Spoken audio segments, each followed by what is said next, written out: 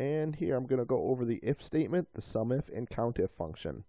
The if statement basically is going to check a criteria and give you a true result or a false result, depending on what the criteria is.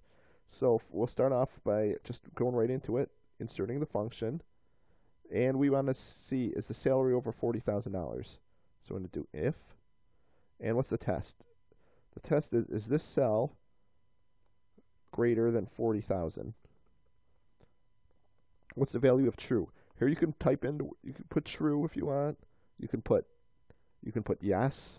If you want to put a word, you can put a whole phrase in there. You can even put a number in there if you want 10 to come up. So I pressed enter, so let's go back into it. So let's just say we want yes to come up. And if the value is false, no. Click OK. And there we go. We've got a yes. If we're going to copy this down, here's a yes. The salary's over 40,000. These are no, because they're under 40,000. Here's a 50,000, which is, so that's a yes. So that's all. If we look at the actual formula, it shows, is this cell greater than 40,000? And then here's the yes, and here's the no criteria. This is where you can get more complex if you wanted to, where you can start doing nested ifs. A nested if basically is just an if statement and then another if statement within it. Say instead of no, you want another if statement. We're not going to get into that in this video, but that's just where you can, how you can do it. So here's just the simple explanation of what an if statement is. Now we're going to go over Sumif and Countif. A Sumif basically will look for a criteria, and if it matches it, it's going to add a certain other cell. So in this case, we want to sum up the salary based on the department. So we've got all these different departments here. Like here's finance.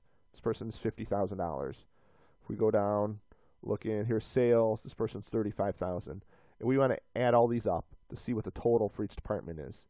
So we're going to insert a function. And here's the Sumif. Click OK.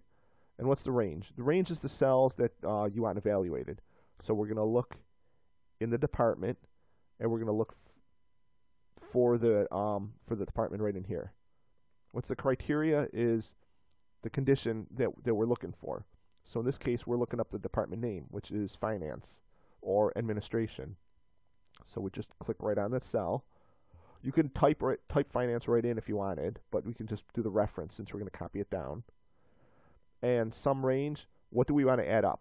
In this case, we want to add up the salary. We could add a bonus if we want. Then we just do column D, but in this case, we're just going to add up the salary. So what it's going to do, it's going to find all the ones that say here finance, pull in the salary amount. We'll click OK. We get $522,000. You can drag this down and copy it. And now we've got all the different departments and what each one make in total. And this is this can be changed as you go along. Say a different person, say this was $522,000. Say instead of $50,000, now they make $75,000. All of a sudden, this jumped to $547,000. So it's pretty dynamic. It'll change as these numbers change automatically. And that's just for summing it. Say we want to count how many people are in finance, how many people are in marketing department. That's where the Countif function comes into play.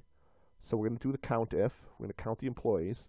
So let's insert another function, Countif. Click OK. And this one's a little easier to do. There's only two different boxes to fill in. First, we want the range. What do we want to count?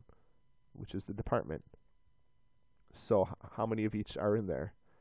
And the criteria, we could type in the word finance if we wanted, or it's better just to use the reference, because then we're going to copy it down. So the criteria is M5, which is finance. We'll click OK.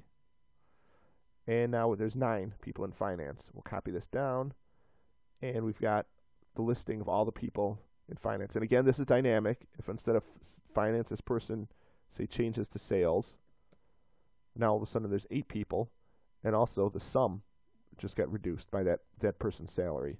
So this will change as your numbers change. And that's pretty much it for all the 3 of the if